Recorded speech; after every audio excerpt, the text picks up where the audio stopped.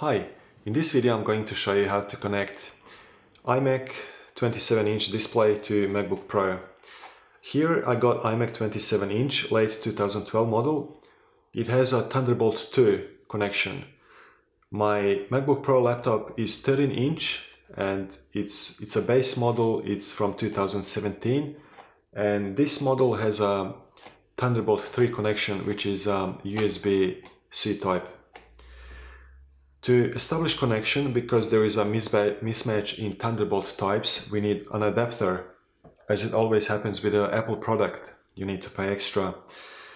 Adapter that we need is Thunderbolt 3 to Thunderbolt 2 adapter, and it looks something like this.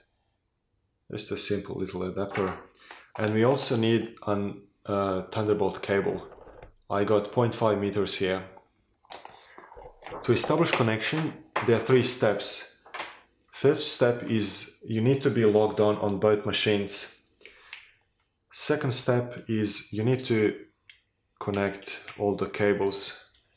Plug it into the laptop and plug it into at the back of the iMac.